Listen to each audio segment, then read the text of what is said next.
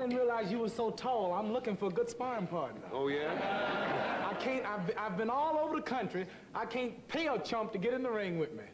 Well... Sonny Liston is somewhere training, and I'm out trying to find help and can't do it. I'm so bad. Well, if there are any likely people who offer their services here, maybe we'll dig them out. I can make the height, but not the weight. No, you couldn't find nobody here. No. If they dreamed they did, they would apologize. Yeah. What's your weight? 208, good knockout weight. 208, good knockout weight. That's a rhyme, right. isn't it? That's right. Yeah, one of the things is, I'm sure as many fans are well aware, that Cassius is famed for is he's a versifier. He's a poet, and he'll... Prophet. Prophet. I'm so good, I'm telling you.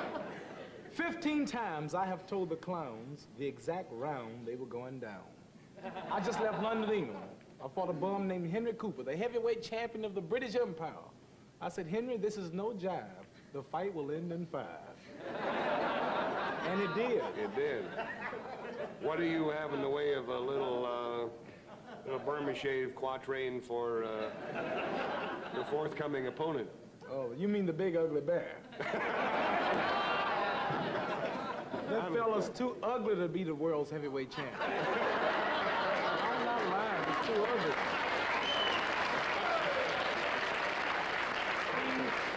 The world heavyweight champion should be pretty like me. I'm as pretty as you, and you're not a fighter. Oh, you got me beat. There's no problem there. The round is round 8. If that's what you're talking about, I have predicted round 8 to prove that I'm great. All right. If he makes me sore, I'll get him like more. Oh, yeah? Oh, that's pretty wild. Okay, now we're going to turn the floor open here for questions, Cassius. I didn't know you asked questions. Yeah, is that okay? Thinking it was all right for them to put questions to you? I know you can handle them. Young man there with the red sweater. How about reciting one of your poems, Cassius? If you like to lose your money, be a fool and bet on Sonny.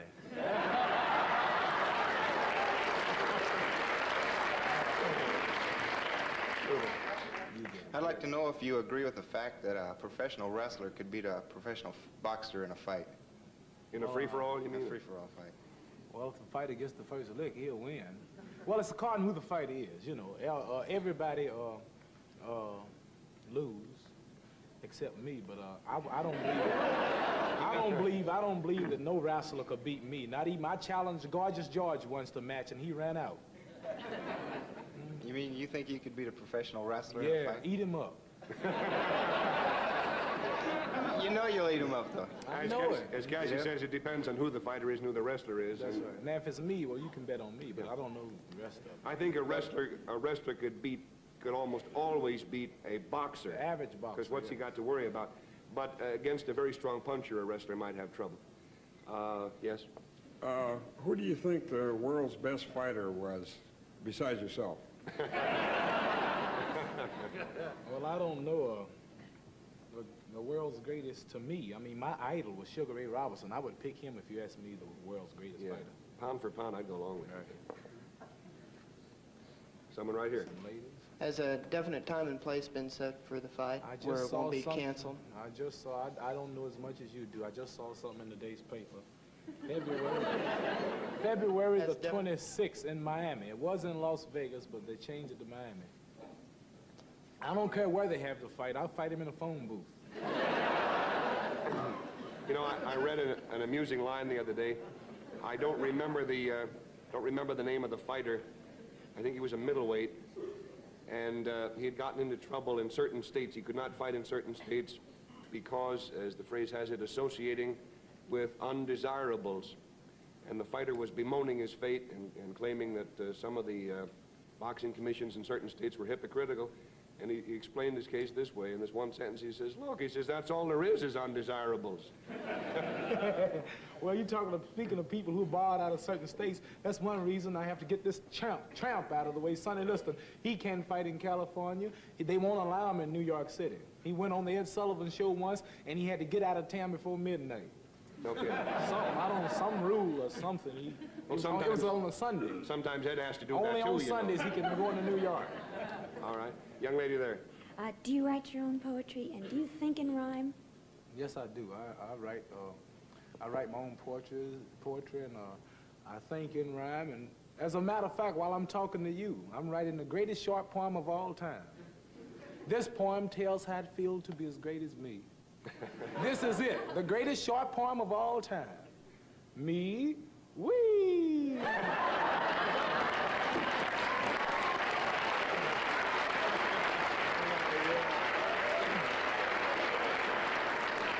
Got a question. Cassius, you're really refreshing. I'm serious about that. Young man there. Is a fighter born or created? Well, I would say a great, great, great fighter would have to be born. I mean, me, myself, I've never received top-notch training. I've never been to a training camp. And I can't find nothing around to last over 8 rounds with me. So, I mean, I was really born to box, a fighter. I think that's true of the leading people in any field. All right, this lady right there. Question. How can you always be so sure you're going to win when you say you do, in the round that you say you do? Well, then if I told you how I knew, then you would be the greatest too.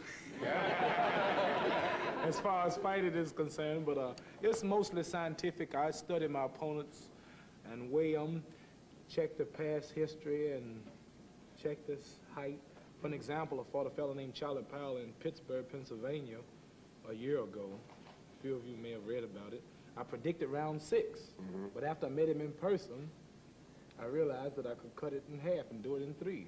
So the day of the fight, I cut the prediction from 6 to 3, and that night, before a sellout crowd of 22,000, he fell in 3. So I fought a fellow named Doug Jones about, a lot of you sports fans heard about that. People say I missed my prediction because the fight went 10 rounds, but they're wrong. First I said Jones in 6, then I said Jones in 4. 6 and 4 is what? 10. Right you are. Young lady there with the white coat. You look so young. I was wondering how long you've been fighting. Well, I've been fighting 12 years. Gee. I've had 190 some, let me see, I've had, no, Lord, not time. I had about 260 amateur fights. Two-time national, I'll show you how great I am. Two-time national Golden Glove champion, 2-time national AAU champion, international diamond belt champion, Pan American game champion, and 1960 World Olympic gold medal winner in Rome. It's a heck of a record. All of those fights. See, all of those fights, and I'm still smooth. I was just going to mention that. We've all, especially in show business, you get to know, meet, spend time with various professional fighters. And most of the guys who have been through the mill, they look it. But if I had never heard of you, I would not know that you were a fighter. There's no cauliflower ears. I don't see a scar on the face. I know. So, that proves you haven't gotten hit as often as they would have liked to hit you. Yes? Cassius, when you beat Sonny, are you going to give him a rematch? Well, if Sonny Liston, after I beat Sonny Liston, you couldn't melt him and pour him on me again. That's poetry, too. Yes. When was it that you first realized this great power of expression you have? Well, let me see. Let me see. My mother said I was about 3 years old when I started talking. No, I predicted that I would win the Olympic gold medal, and from then on, I've been predicting. Just had a good streak. When I miss, I'm leaving the country. Yes. How many hours a day do you train before a fight, on average? 1 hour in the mornings and about 3 hours a day. Young man there in uniform. You stand up, young fella? How long do you think it would take to knock Steve out? Now, just a moment. You mean,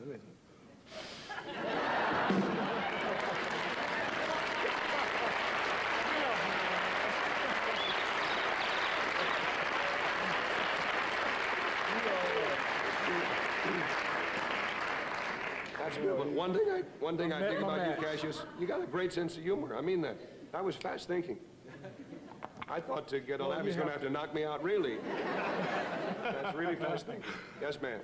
After seeing what happened to Patterson, do you plan to retire after Liston beats you? Oh, no.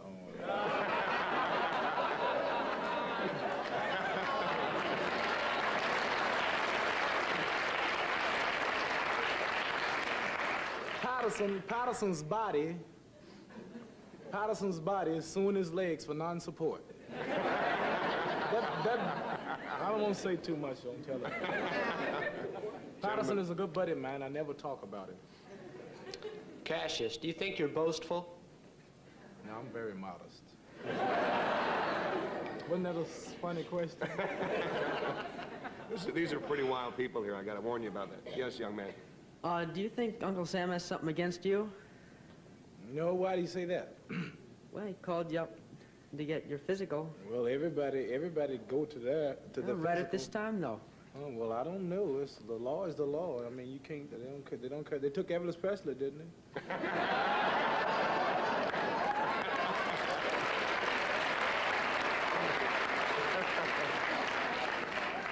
You know, regardless of how long Cassius's boxing career lasts, I think he ought to have his own television show. That reminds me, I have been offered my own television show, and it would be called The Great Great Show. And not only will I star on the show, but every week I will be my own guest star.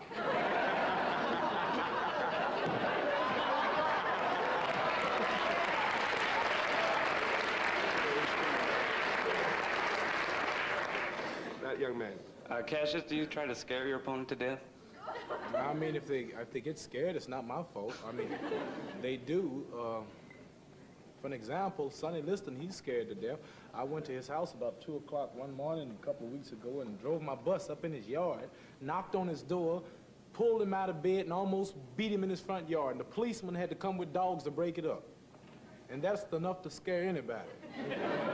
Is this a true story? It was true. It's in all the papers and everything. I went to his house, woke him up. I'm tired of talking about it. I'm ready to go. Ready to go? Yeah, I'm tired. I'm beginning this thing to get off. Yeah. All right.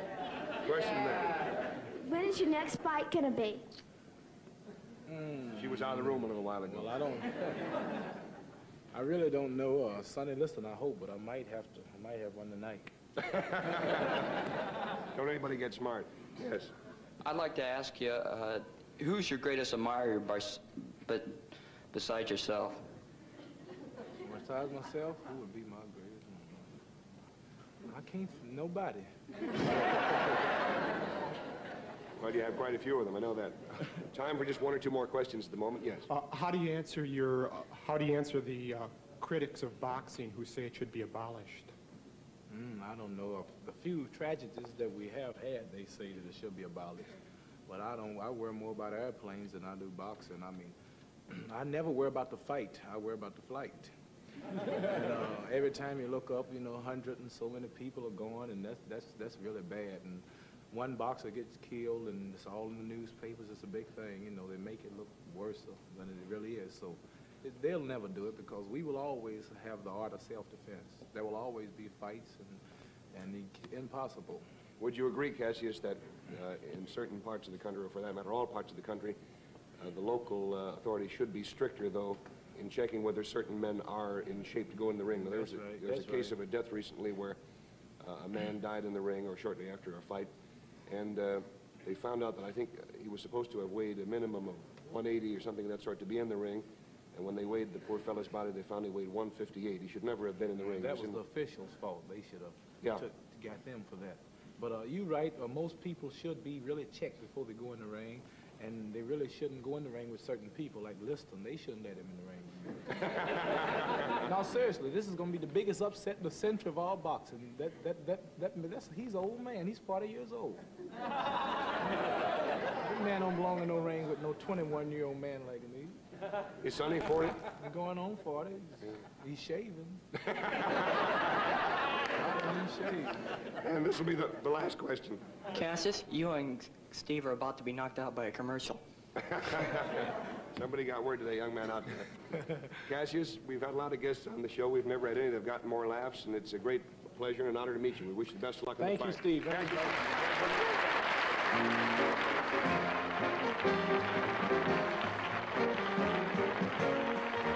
Greatest short poem of all time. This poem tells how it feels to be as great as me. This is it, the greatest short poem of all time. Me, wee.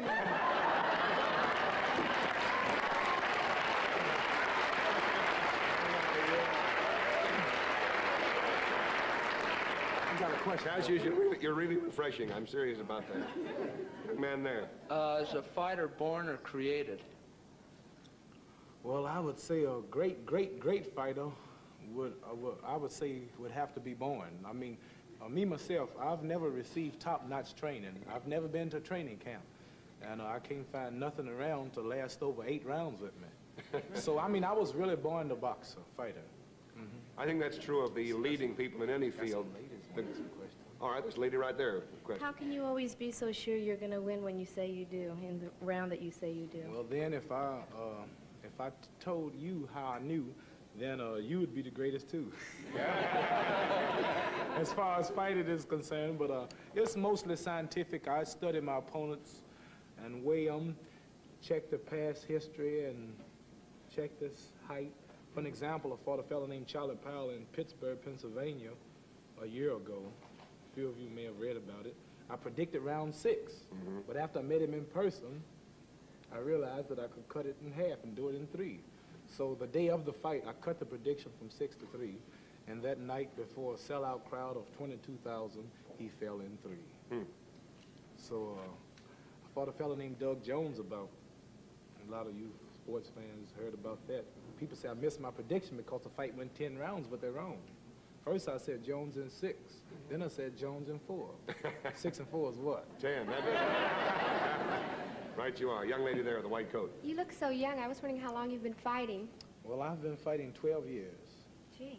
I've had 190 some, let me see, I've had, no, Lord, not too, I had about 260 amateur fights. Two-time national, I'll show you how great I am.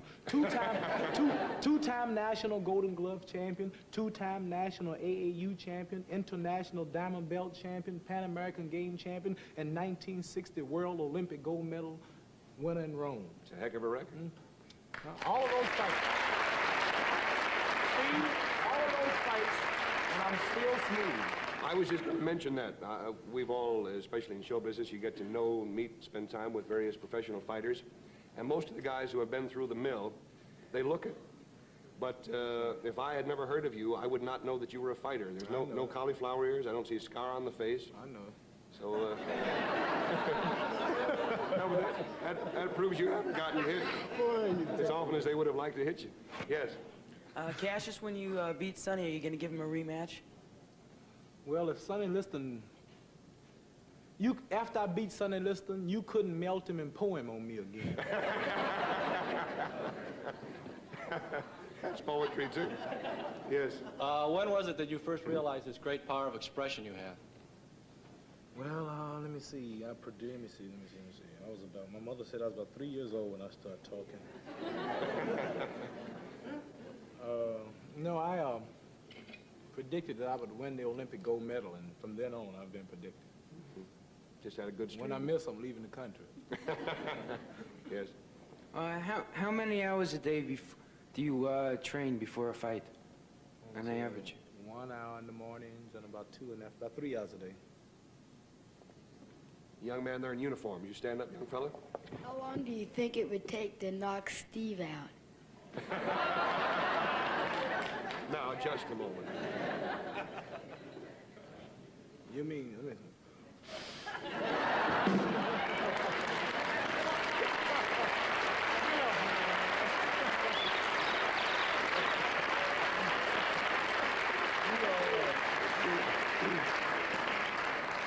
That's one thing I think about you, Cassius. You got a great sense of humor. I mean that. That was fast thinking. I thought to get a laugh, he's going to have to knock me out, really. That's really fast thinking. Yes, ma'am. After seeing what happened to Patterson, do you plan to retire after Liston beats you? Oh, no.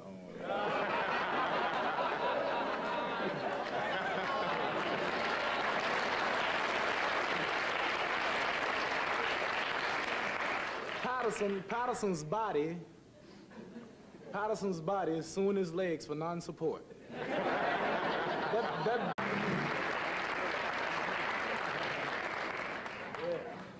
I didn't realize you were so tall. I'm looking for a good sparring partner. Oh, yeah? I've been all over the country. I can't pay a chump to get in the ring with me. Well... Sonny Liston is somewhere training, and I'm out trying to find help and can't do it. I'm so bad. Well, if there are any likely contender people who offer their services here, maybe we'll dig them out. I can make the height, but not the weight. No, you couldn't find nobody here. No. If they dreamed they did, they would apologize. Yeah. What's your weight? 208, good knockout weight. 208, good knockout weight. That's a rhyme, isn't it? That's right. Yeah, one of the things is, I'm sure as many fans are well aware, that Cassius is famed for is he's a versifier. He's a poet, and he'll... Prophet. Prophet. I'm so good, I'm telling you. 15 times I have told the clowns the exact round they were going down. I just left London, England. I fought a bum named Henry Cooper, the heavyweight champion of the British Empire. I said, Henry, this is no jive. The fight will end in 5.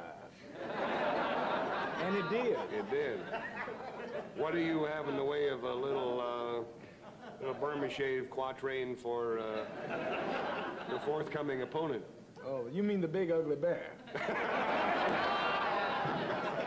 That fella's too ugly to be the world's heavyweight champion. I'm not lying, he's too ugly.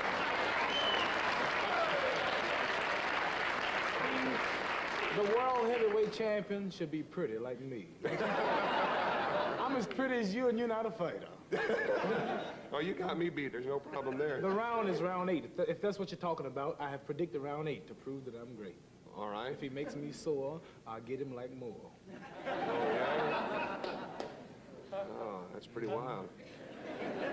Okay, now we're going to turn the floor open here for questions. Oh, I didn't know you asked questions. Yeah, is that okay?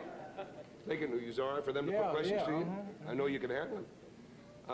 Young man there with the red sweater. How about reciting one of your poems, Cassius? If you like to lose your money, be a fool and bet on Sonny.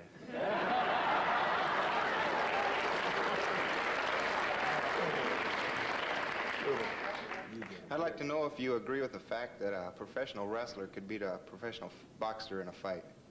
In a free-for-all, you mean? In a free-for-all fight. Well, if the fighter gets the first lick, he'll win. Well, it's a car. I don't want to say too much on television.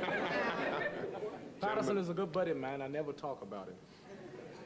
Cassius, do you think you're boastful? No, I'm very modest. Wasn't that a funny question? These are pretty wild people here. I got to warn you about that. Yes, young man. Do you think Uncle Sam has something against you? No, why do you say that? Well, he called you up to get your physical. Well, everybody go to that, to the right physical. at this time, though. Oh, well, I don't know. The law is the law. I mean, you can't, they don't care. They took Elvis Presley, didn't they?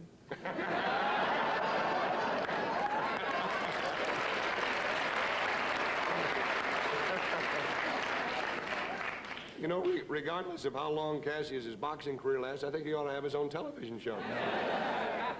That reminds me, I have been offered my own television show, and it would be called The Great Great Show. And not only will I star on the show, but every week I will be my own guest star.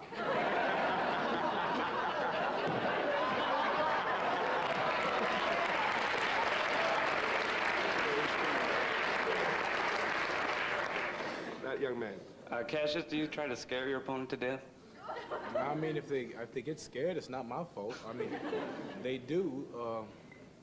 For an example, Sonny Liston, he's scared to death. I went to his house about 2 o'clock one morning a couple of weeks ago and drove my bus up in his yard, knocked on his door, pulled him out of bed, and almost beat him in his front yard. And the policeman had to come with dogs to break it up. And that's enough to scare anybody. Is this a true story? It was true. It's in all the papers and everything. I went to his house, woke him up. I'm tired of talking about it. I'm ready to go. Ready to go? Yeah, I'm tired. I'm beginning this thing to get off. Yeah. All right. Question there. When is your next fight gonna be? She was out of the room a little while ago. Well, I really don't know. Sonny Liston, I hope, but I might have one tonight. Don't anybody get smart. Yes. I'd like to ask you, who's your greatest admirer besides yourself? Besides myself, who would be my greatest admirer? I can't, nobody. Well, you have quite a few of them, I know. I know who the fighter is, you know. Everybody lose. except me, but I don't believe I don't believe that no wrestler could beat me. Not even I challenged Gorgeous George once to match, and he ran out. You mean you think you could beat a professional wrestler in a Yeah, fight? eat him up. You know you'll eat him up, though. I know it. As Cassius says, it depends on who the fighter is and who the wrestler is. That's right. Now, if it's me, well, you can bet on me, but I don't know the rest of them. I think a wrestler could almost always beat a boxer. The average boxer. Because what's he got to worry about? But against a very strong puncher, a wrestler might have trouble. Yes? Who do you think the world's best fighter was, besides yourself? Well, I don't know. The world's greatest to me. I mean, my idol was Sugar Ray Robinson. I would pick him if you asked me the world's greatest fighter. Pound for pound, I'd go along with that. Someone right here. Has a definite time and place been set for the fight where it won't be canceled? I just saw, I don't know as much as you do. I just saw something in today's paper. February the 26th in Miami. It was in Las Vegas, but they changed it to Miami. I don't care where they have the fight. I'll fight him in a phone booth. You know, I read an amusing line the other day. I don't remember the name of the fighter. I think he was a middleweight, and he had gotten into trouble in certain states. He could not fight in certain states because, as the phrase has it, associating with undesirables. And the fighter was bemoaning his fate and claiming that some of the boxing commissions in certain states were hypocritical. And he explained his case this way. In this one sentence, he says, look, he says, that's all there is undesirables. Well, speaking of people who barred out of certain states, that's one reason I have to get this tramp out of the way. Sonny Liston, he can't fight in California. They won't allow him in New York City. He went on the Ed Sullivan show once, and he had to get out of town before midnight. Okay. Some rule or something.